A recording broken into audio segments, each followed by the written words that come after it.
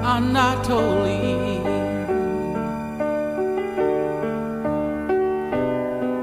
is the Dayspring.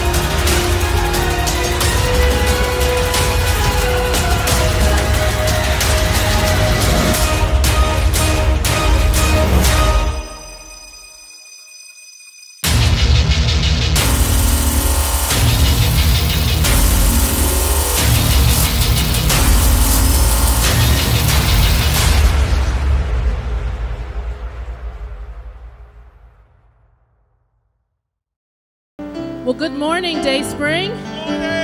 Are you ready to worship the Lord this morning? Put your hands together if you are. And who wants to follow him more this morning? We're excited. We are excited. And if you want more, hallelujah, then you want to do what we're doing this morning. Yeah, come on to the altar and worship with us. I'm chasing after you, no matter what I have to do. 'Cause I need you more and more. I need you, Lord. I'm chasing after you, no matter what I have to do. 'Cause I need you. I need you. Oh, I do. More and more. More and more. More and more. I need you more and more. More and more. I need you more and more. More and more. Oh, more and more and more and more and more. Come on, sing it again. I'm chasing after you. Chasing after you. No matter what. No matter what I have to do. 'Cause I need you. I need you. I need you, more and more. I'm chasing after you. Chasing after you. No matter what I have. No matter what it takes, Lord. I need you. More and more. More and more. More and more. Sing more and more. More and more. I need you, Lord, in my life. More and more, more. More and more. Sing more and more. More and more. Yeah, I'm chasing after you. Tell the Lord, I'm chasing after you.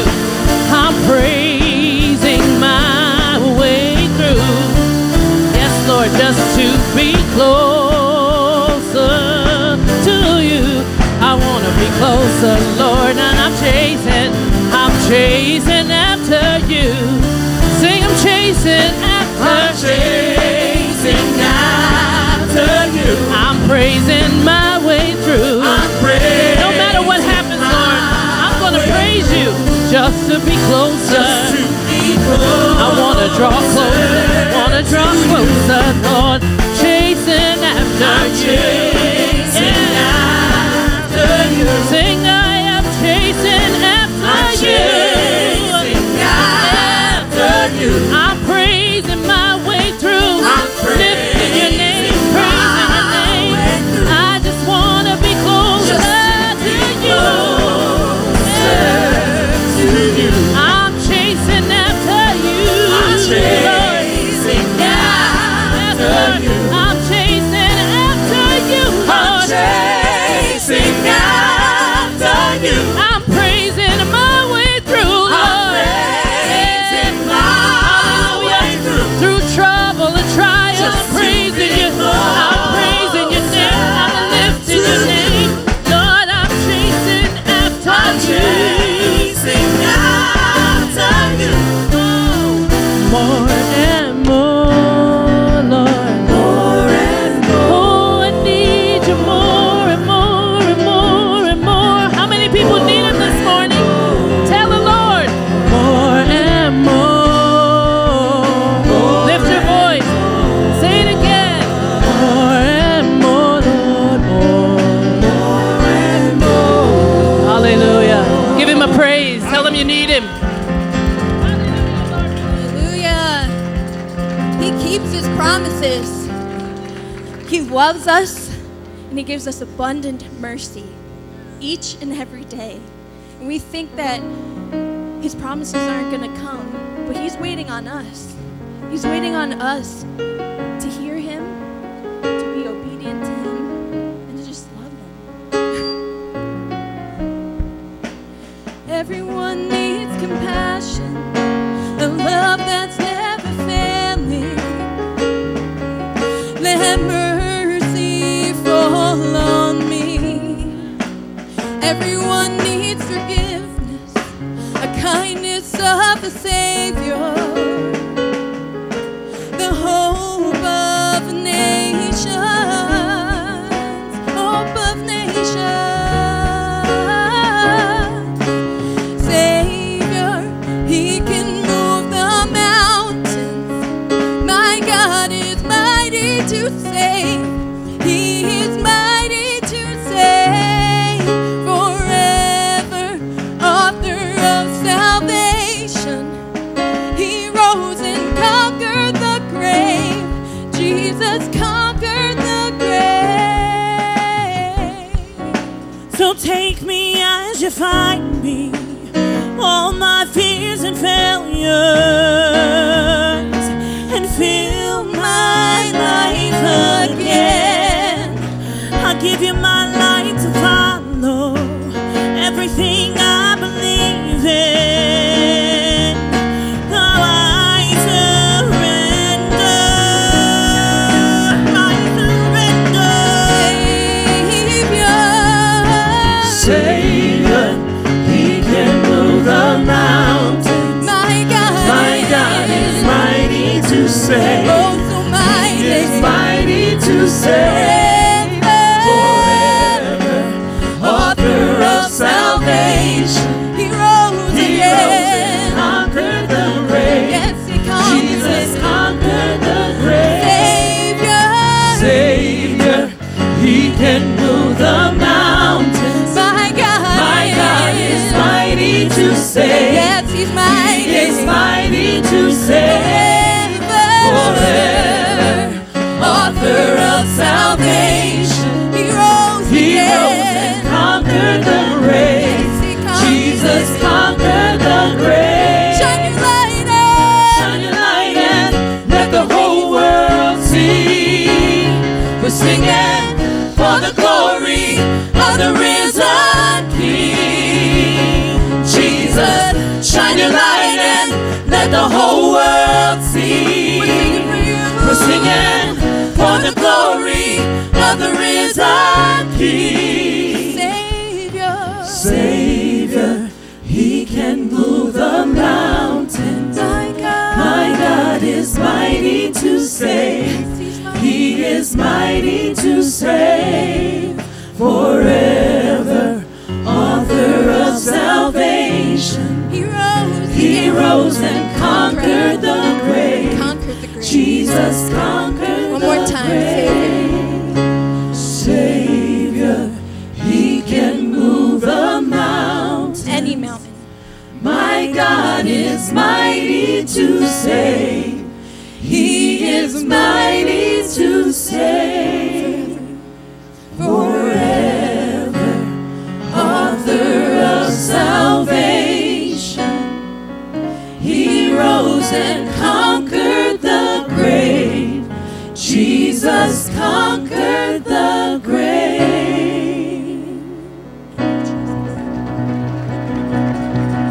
Hallelujah, church. If you have the joy of the Lord, come on, praise Him like He deserves. Lift your voice, lift your hands. Let's praise Him like He deserves. I don't know about you, but I got the joy of the Lord in my spirit. I have the joy of the Lord in my spirit. Come on, chant. It's a simple song, but express your joy to the Lord this morning. Y'all can sing it with me. There's beauty in my brokenness. I've got true love instead of pain. There's freedom though you've captured me. I've got joy instead of mourning. Come on, everybody sing. There's beauty in my brokenness. I've got true love. I've got true love instead of pain. There's freedom though you've captured me. There's freedom though you've captured me. I've got joy, I've got joy. I've got joy instead of mourning. Come on, I don't think they gotta sing it again. There's beauty in my brokenness. There's beauty in my brokenness. Got true love instead of pain. I've got true love instead of pain. There's freedom though you've captured me. There's freedom though you've captured me. I've got joy instead of mourning. I've got joy instead of Come on now, here we go. Everybody sing. You give me joy down deep in my soul. Come on. Down deep in my Down soul. deep in my soul. Down deep in my soul. You give me joy down deep in my soul. Down deep in my soul. Down deep in my soul. Sing it again. Beauty in my brokenness. I've got true love. I've got true love instead of pain. There's freedom though you captured me. There's freedom though you've captured me. Hallelujah. I've got joy. Does anybody have joy? I've got joy instead of mourning. You bring me joy down deep in my soul. Way down deep. Down deep in my soul. If anybody's rejoiced, Down come on, deep sing. in my soul. You give me joy down deep in my soul. Down deep in my soul. Down deep in my soul. Come on, y'all know this. Never been so free, caught in your love for me. I've never been more secure, knowing your heart, Lord. I've never been so free, caught in your love for me. I've never been more secure, knowing your heart. Come on, y'all sing. Never been so free, caught in your love for me. Never been more secure, knowing your heart. I've never been so free. Never been so free, caught in your love for me. Never been more secure. Never been more secure, knowing your Now make it pretty. heart. Never been so free. Never been so free, caught in your love for me. Never been more secure. Never been more secure, knowing your heart. I've never been so free. Never been so free, caught in your love for me. Never been more secure. Never been more secure. You bring me joy down deep in my soul. Down deep in my soul. Down deep in my soul. You bring me joy down deep in my soul. Down deep in my soul. That sounds so good. Down Next time deep around, in no my music, soul. Chan. No music. You bring me joy down deep in my soul. Down deep in my soul. If you have that joy, come on, express Down it in the word of deep your in my mouth. soul. Speak to the Lord. Let him know that you are happy, that he brings you Down joy. deep We thank in you my this soul. day for your blessing, Down your deep mercy. in my soul. Hallelujah. Down deep in my soul. Declare it. You bring me joy. Hallelujah. The Bible says that God is Alpha and Omega, that He is the beginning and He is the end. But the question is, do we make Him first in our life? And do we let Him have the last say in our decisions? So today we want to give God glory. For those of you who are willing to say, in 2020, I'm going to put God first. He is not just going to be Alpha Omega on the pages of the Bible, but He is going to be Alpha. He is going to be first in my life because I'm going to yield that position to Him. And He is going to have the last say in every situation. Amen. You are Alpha and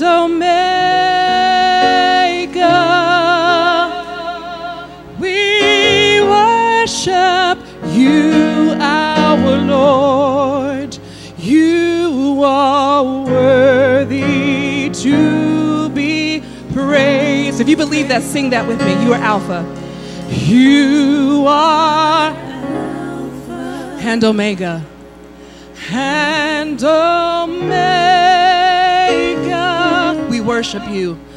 We worship you, our Lord. He is worthy. You are worthy to be praised. Every voice, let's sing that again. You are Alpha. You are Alpha. You are Alpha and Omega. And Omega. We worship you, our Lord. You are worthy to. So our response is, we give you all the glory. Let's give God all the glory today. We give you all.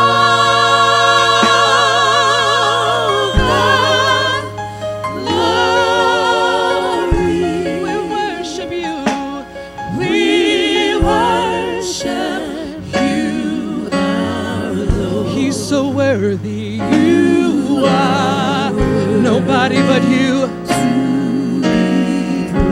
We give you all, we give you all, we give you all.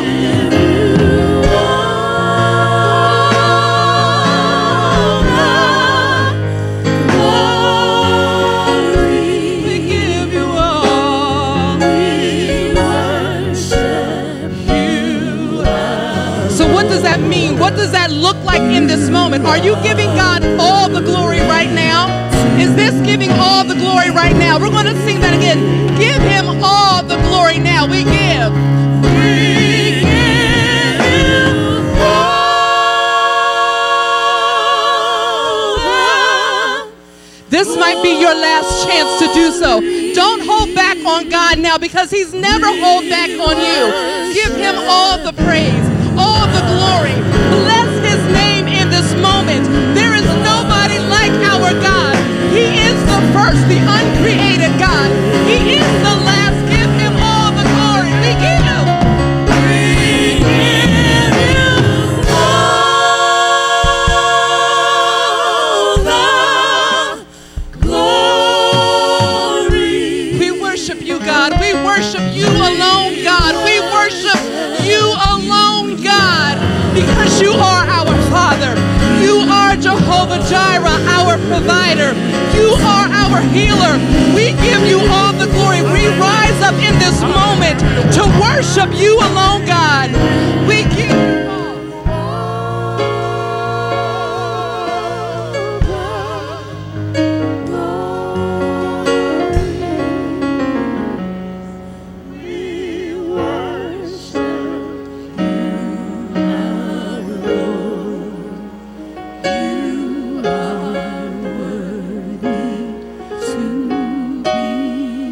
Let's just stay there in a moment of praise.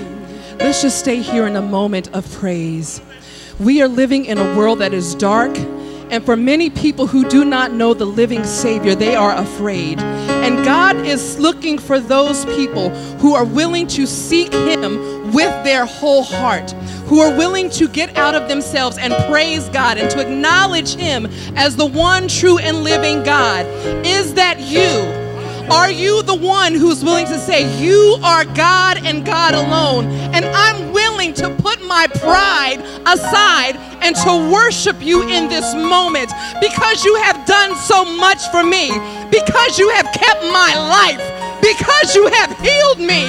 The best I can do is give you all the glory in this moment. I'm going to lift up my voice. I'm going to lift up my hands. I'm going to bow my heart into my knees and give you glory. We give you all. We give you all. We give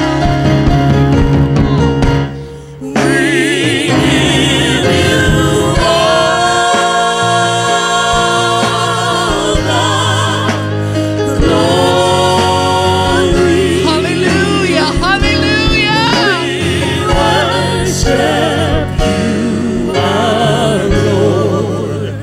You are worthy to be praised. Hallelujah. Hallelujah. Hallelujah.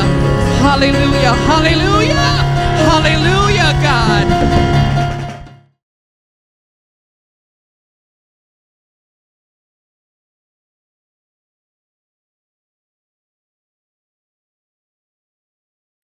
Good morning. Happy Easter. My name is Pastor Cliff. I'm the senior pastor of Dayspring Ministries in Middletown, Pennsylvania. I'm excited today to be able to come into your living rooms, into your dens, into your basements, into wherever you are, allowing me access into the holiness of your experience.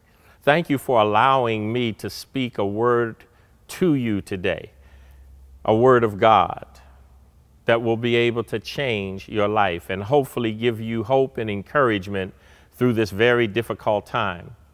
As a matter of fact, the people who are virus experts have walked around, talked on different TV shows, telling everyone, testifying about how this is the worst week in the history of the virus, to prepare yourselves for the worst week.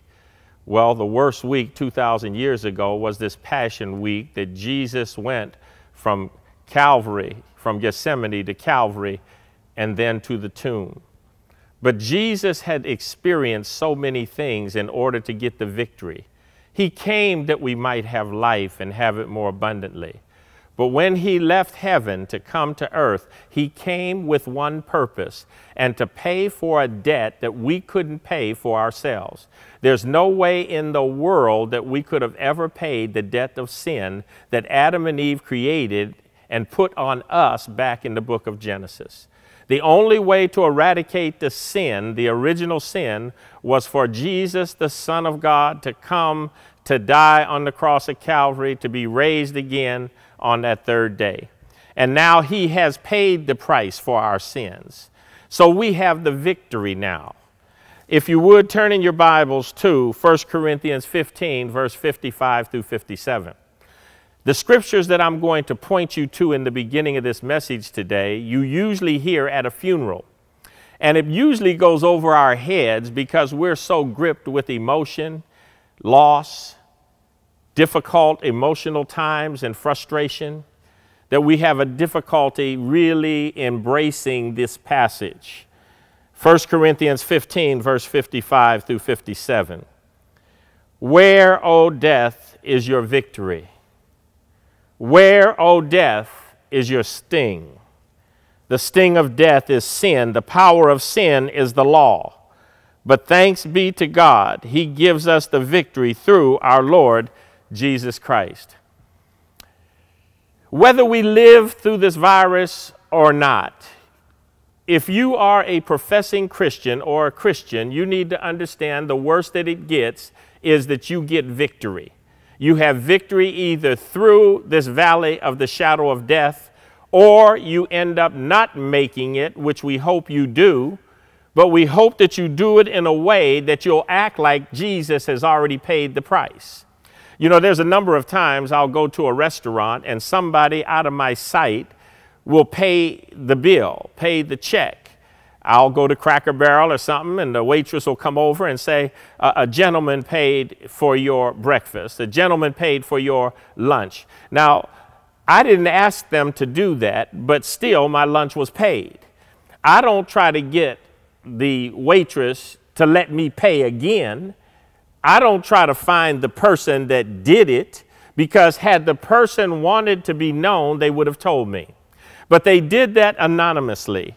Jesus didn't do it that way. As a matter of fact, when Jesus walked in and did this scripture here, when he won and got the victory, he took a victory lap.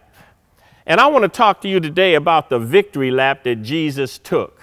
You know, when you go to a track meet, you have people that are running, and then after they get done running, the winner will usually take a victory lap, where they move around the track slower than they ran their race, but so that the crowd can clap and get excited about and honor the person for the work that they put in and the victory that they received. But what they don't pay attention to are all that went into that victory. Jesus came, born in a manger, suffered under Pilate. Jesus put in his work. Over the years, how many times did he tell his disciples, how long must I suffer with you? Jesus was in trouble the whole 3.5 years of his public ministry. But that went into this victory. Everything that he did, every word that he spoke, every miracle that he performed, every sign that he showed, every person that he helped, every difficulty and training that he put in, all paid dividends and moved him towards this final leg of his race. His race began back in heaven, and then it came to earth in the fullness of time. God sent forth his son. The stuff was already in action. And then what Jesus did over this period of time, 3.5 years, he was not only learning, growing, and developing, but he was helping other people to face the difficulties in their life just like he did. He says, foxes have holes, birds have nests, but the Son of Man has nowhere to lay his head. He's teaching his disciples, but teaching disciples how to live is one thing. They had trouble even experiencing life. So this thing called death, you knew they were going to have some difficulty experiencing death, but Jesus set this whole thing up so that they would learn that death is just another step in eternal life. You got to die to go to heaven. So when Jesus did what he did here about death and sin and victory, when Jesus got up out of the tomb, he took a victory lap. Jesus was buried and raised on the third day according to scriptures. And he appeared to Cephas and then to the 12. And then he appeared to more than 500 of his brothers and sisters at the same time, most of whom are still living, though some have fallen asleep. Then he appeared to James, then to all of the apostles, and last he appeared to me, Paul, as one born abnormally. Paul was a man who wrote this book of the Bible, 1 Corinthians, and he's letting us know that Jesus, when he died and he rose again, there was some work that he needed to do, because most people believed that when he died, he was going to stay dead. And he wanted to let people know, yes, you killed me. Yes, I went into the tomb, but I'm no longer in the tomb. And what I want to do now is prove to all of you over the next 40 days that I rose from the dead. And here's what Jesus did. When he came out of the tomb, the first thing he did was he reminded everybody that he predicted his death and his resurrection. He told his disciples, he told everybody that when I died, the 3 days after that, I am going to raise from the dead. He predicted it. He told them, he said the Bible records that Jesus began to show his disciples that he has to go to Jerusalem. And there he's going to suffer and die. Can you imagine being under that pressure of knowing that you're going to die, how you're going to die, when you're going to die, where you're going to die, and he still has to take out time to teach us how to live?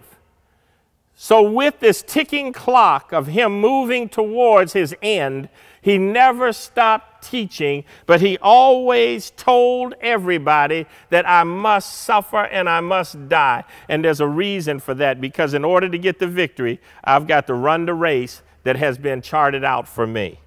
So here we have Jesus acknowledging the fact that the people that they hold in high regard, the elders and the Sadducees and the Pharisees and the chief priests, those are going to be the ones that are going to kill him. But he predicted that, but the disciples didn't get it. Do you know how much of the Bible we as Christians don't get? As a matter of fact, not only do we not get it, we don't want to get it. We hear the scripture about to be absent from the body is to be present with the Lord, but we never take into consideration how we're going to be absent from the body. But then we turn on the news now and we find 100 and some people have died over the last 3 hours. And then now we're getting a grip on death is a reality, that other people around the world are dying. But the real question is, have they died in victory? And what Jesus is trying to remind us of, that he predicted this resurrection. Now, I believe that the reason he wanted to do this was because if you believe him prior to his death and resurrection, that he already knew about it and prepared for it, then you'll take scriptures like this to heart. I go to prepare a place for you. If it weren't so, I wouldn't tell you. He says, I'm already way out front on the fact that you're going to have to leave this place. And if you leave it right, meaning if you give your life to me, then I'm going to go ahead and make sure that you have a place to stay in glory. To be absent from the body is to be present with me. I'm going to prepare a place for you. If it weren't so, I wouldn't have told you.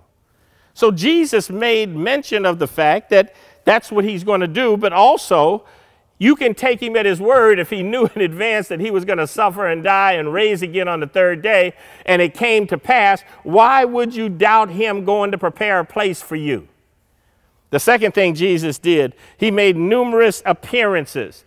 He came out of his tomb, and just outside of the tomb on that Sunday morning, he met these women, and he began to minister to them, told them who he was, what he had done, and go tell my disciples, the ones who don't believe that there is resurrection, the ones I spent 3.5 years with pouring myself into. Go tell the men that I spent time with, feeding the 5,000, feeding the 4,000, walking on water, healing a man by the name of Legion.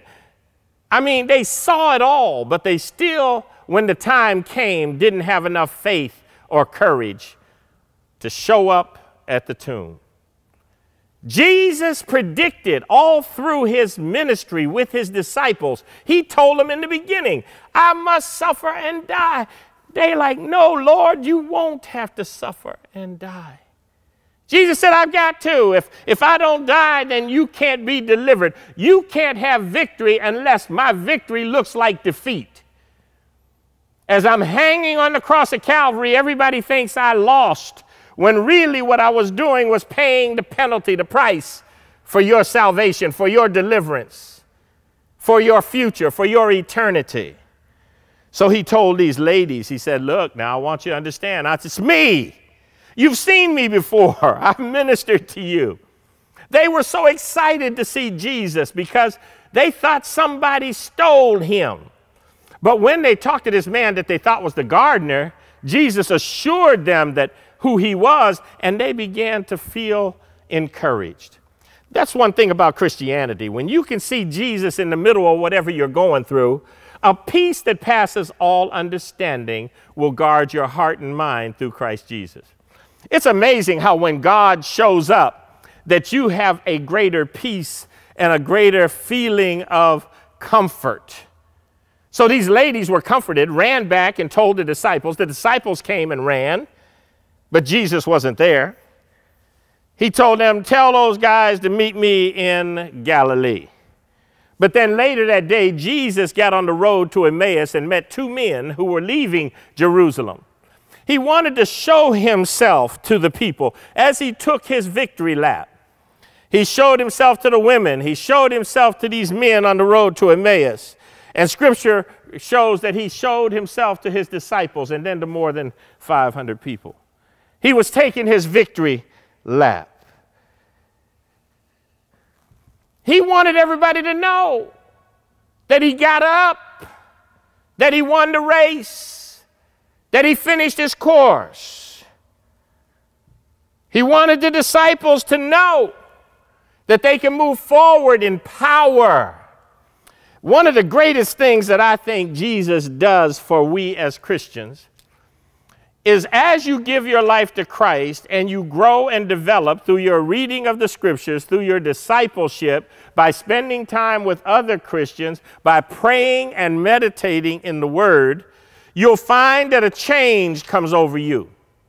And one of the last victories that you will ever get, one of the victories that you'll receive from Jesus, is the victory of courage. Now, these disciples were afraid to come out. Peter denied Christ 3 times on the night they took him out of fear. Then the disciples are huddled up in a home on the morning that Jesus said he was going to get up. Fear gripped them.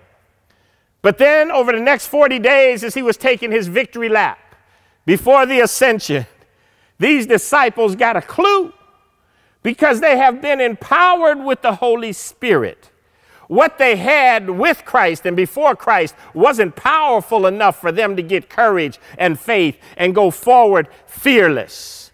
But after Jesus died, after Jesus rose on the 3rd day, after Jesus took his victory lap and spent time with all of the people that wanted a piece of him, it was after the Spirit of God had indwelled within them that we find that these scaredy cats, these cowards, all of a sudden began to become fearless because of the victory that Christ achieved.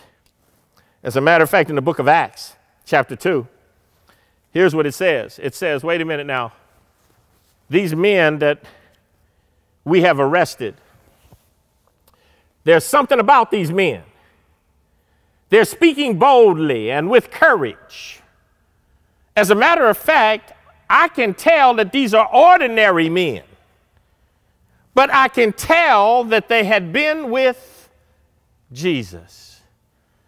I wonder, have you yet decided to live a victorious life in Christ? This whole thing, you already have received the victory because of Jesus' death, burial, and resurrection. His resurrection is what gives us the victory. But now we need to act like it. So the Pharisees and the Sadducees saw these ordinary men and saw that there were some things that they were doing that was different from an ordinary person. You know, you can go from church to church and find ordinary Christians, but when you have Jesus in your life and you know that you have the victory in Christ, you will become extraordinary.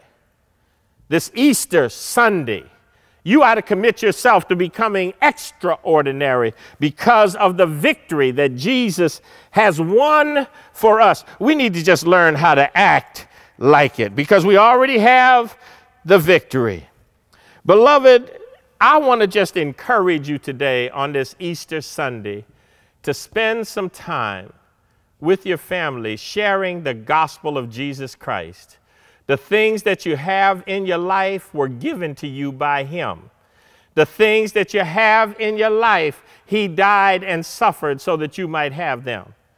Jesus is the one that prepared all of what you have for you. Because naked you came into the world and naked you're going to leave. But while you're here on earth, I want to encourage you, walk in victory. Don't walk around here talking about what might happen. Can you imagine if Jesus, instead of the last 7 words, got up and complained? Complained about, why are you doing this to me after all I've done for you? Wasn't appreciated. He didn't do that. What he did was he took time to go ahead and let everybody know that you're still the object of my concern. On this Easter Sunday morning, you are still the object of God's concern. He loves you. You say, well, now where is Jesus? If you're a born-again believer, he's in your heart. He's in your life. The Holy Spirit leads you, guides you, directs you, challenges you, comforts you. And that was the gift that Jesus left us when he went away. So yes, he left, but he left something behind. He left victory in our hearts. He left power in our hearts. He left good decisions in our hearts. What he did, he said, we will do. He even said, greater things will you do than I have done. So, beloved, today on this Easter Sunday, I want you to take a victory lap. In your home, in your living room, in your den, just walk around your house in victory. Lead the way. Show your children that you have victory over everything. Everything. Because he has won the victory for you.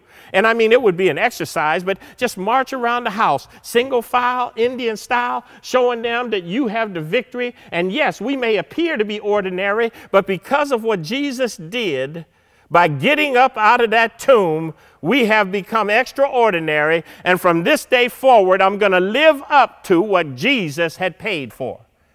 There's no way in this creation that we ought to walk away from Easter Sunday with anything other than power to achieve. No matter what it is you're facing. Some of you are wondering, will you still have the same job that you had before the pandemic? Will you still have the resources? And will you still have this? And that's a defeated life. The bottom line is that when you started this trip, you had nothing. Now you got something and you're afraid to lose the little something that you had. In closing, years ago there was a difficulty here in the church that I thought reflected pretty poorly on me. There were some leaders that actually tried to split the church. And as a result of that, I took that as me being not the kind of leader that I need to be. So I went to the Lord and I asked him, I said, Lord, should I resign the church? And he turned to me and he said, Cliff, you had more faith in me starting the church than you do in me keeping the church. The bottom line of this whole thing is that God, my deliverer, gave me the strength and the determination and the courage to start this church, but now I'm doubting him along the way because of something negative that happened. You can be victorious today in whatever it is that God has done in your life. Be victorious. Face it with power. Face it with victory. You already have the victory. Act like it. So as we go forward, I look forward to seeing all of you soon. God bless you.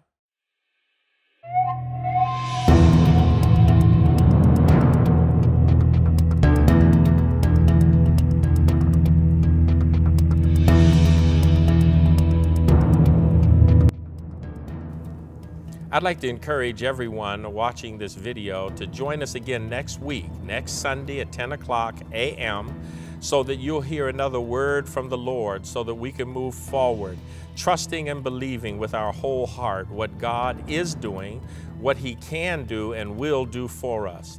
All things work together for the good of those that love the Lord and are called according to his purpose.